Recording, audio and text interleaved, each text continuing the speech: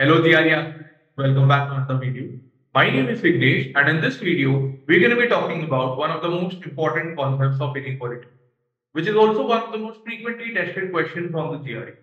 So let's get started. The question is, for what values of x is x square greater than x?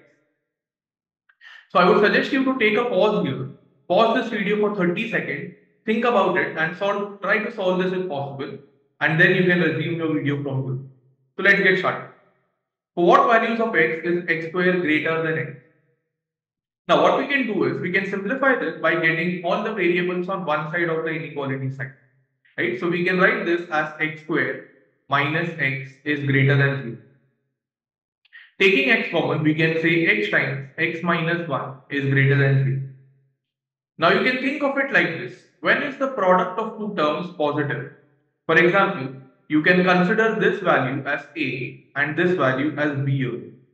So when is a times b positive? Now this is only positive when a and b both have same signs, correct? For example, if a is positive, then b has to be positive because the product of two positive numbers is positive. Similarly, if a is negative, then b also has to be negative because the product of two negative numbers is also positive. So let us simplify this. Let's make two columns and let's consider both the scenarios. On the left, let us say that A is positive, and if A is positive, then B has to be positive. Similarly, on the right, let's take A as negative, so B will also be negative. Now, what do we mean when A is positive and B is positive? Here the value of A is x and B is x minus 1. So we can write this as x is greater than 0 and x minus 1 is also greater than 0. On the right, we can write x is less than 0 and x minus 1 is also less than 0. Now we can simplify both the sides. That is, we can write x is greater than 0 and x is greater than 1. On the right, this will be x is less than 0 and x is less than 1. Now, when we say x is greater than 0 and x is greater than 1, the common shaded region becomes x is greater than 1. Right? So this can be simplified as x is greater than 1. Similarly, when we say x is less than 0 and x is less than 1, this can be written as a single expression as x is less than 0 because that becomes the common shaded part, correct? So yes, these are the range of values of x when we say x square is greater than x. That is, either x is greater than 1 or x is less than 0.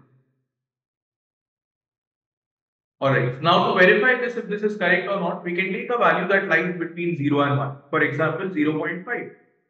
Now when x is equal to 0.5, the square of 0.5, correct? It actually becomes less than 0.5 because 0.25 is actually less than 0.5. So yes, we can conclude that x square is greater than x only when x is greater than 1 or x is less than 0. Now it will be true for x is less than 0 because the square of a negative number will become positive and which will be greater than the negative value, correct? So on the GRE exam, you don't need to solve this entirely and check for what values of x is this true. What you can do is, since this is one of the most frequently tested concepts, you can remember this that x square is greater than x when x is greater than 1 or when x is less than 0. So yes, that was it from my side for this particular video. If you have any questions related to the GRE exam or this question, then please let me know in the comment box below and I'll be happy to help you. See you with a new video soon. Thank you.